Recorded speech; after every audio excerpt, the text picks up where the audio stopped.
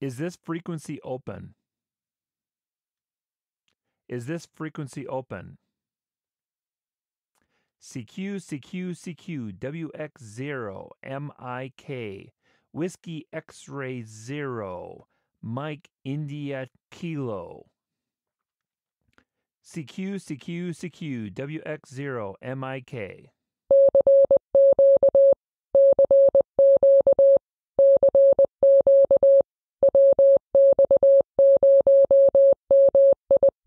Hello and welcome to the next edition of the Mike Wills Podcast. This is the Dog Days of Podcasting edition for August 3rd, 2019. I am KE0VYC and my name is Mike Wills. This season we are covering amateur or ham radio.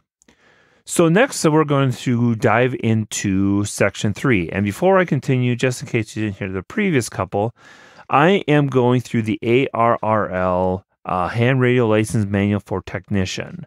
You can get that on Amazon, and I will have a link to it in the show notes for you. Again, I would highly suggest you get the paper copy or the dead tree copy because you can highlight, you can make notes, and everything, things that you may need. So with that, let us go into section 3.1, electricity. So a big thing with ham radio is you need to work with they want to make sure you understand how to work with electronic circuits. That doesn't mean you necessarily have to, but there are some basic electrical stuff that you will probably need to do throughout your ham radio career, so to speak. So they're kind of planting the groundwork here for some real basic electronics. Most things, as I was going through it, reminded me of my high school electronics class. So it should not be overly difficult for people who've worked any amount of electronics, or it's not that hard to learn. It's just a couple formulas ultimately, and a little bit of information. So let's first talk about the current and voltage. So current can be considered like the flow of the electrons. Usually they use the letter I in most of the formulas. For those who aren't as familiar, think of this as gallons per minute in like a pipe. So that is how much electricity is flowing. Voltage is the electromotive force or electric potential, usually denoted as the letter E in most of the formulas. Think of that like the PSI or the pressure. Like say you had a little pump, and they use that as a reference here. They add a little pump, and to push the water through, that would be the voltage. So you can have, and I'm just throwing random numbers out here, a 12-volt battery, and it's pushing out 10 amps of current. Just kind of relate to that. There's also two different types of current. There's an alternating current, which would be like what comes out of your house at 110 volts, or if you're in other countries, it may vary, but maybe 220, 240, whatever it is. And then you also have direct current, which is more like a battery. In alternating current, the electricity flows back and forth in a pulsing, and it's usually at 60 hertz. So it's going back and forth 60 times per second. I think a second. It's late. Sorry. In direct current, the electricity is always flowing just one particular direction, and it's flowing from the positive to the negative.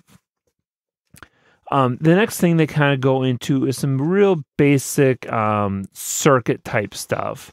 And that's kind of where I was talking about the electronic and flow, and they talk about parallel circuits versus series circuits and just kind of what that means. They also talk. They have a really nice graph in there that I was looking at about how to measure current voltage and what current voltage is. Then they also have a brief part about how to use a multimeter and what you might use a multimeter for. The next section within there talks about resistance and Ohm's law. This is where the other math formula comes in that you need for, at the very least, your technician, if not your general license as well. Actually, you kind of need it for both. So they describe what resistance is within the section. They go over the 3 different versions of Ohm's law, which is basically one formula, and then you do some basic algebra to flip things around. So you can solve for I, you can solve for E, or you can solve for R. And then they go into several examples after that of how to use it. And if you look, many of these are actually test questions. So either A, you need to learn how to calculate it, or B, you got to have pretty good memorization. One other note on memorization: if you're going to memorize everything, do not memorize the letter of the answer. Memorize the actual answer, because otherwise you're going to have issues because they change the order of the questions. So it may be A in the book, and the answer might be D in the actual test. So keep a watchful eye on that. So we're going to keep this a shorter one, thankfully. And I would like to thank everyone for listening. On my website, I'll have all the contact information. You can go find that at mikewills.me.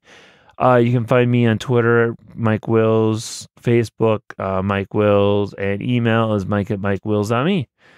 Until tomorrow, 73, and this is KE0VYC. The frequency is clear. The frequency is clear. WX0MIK 73.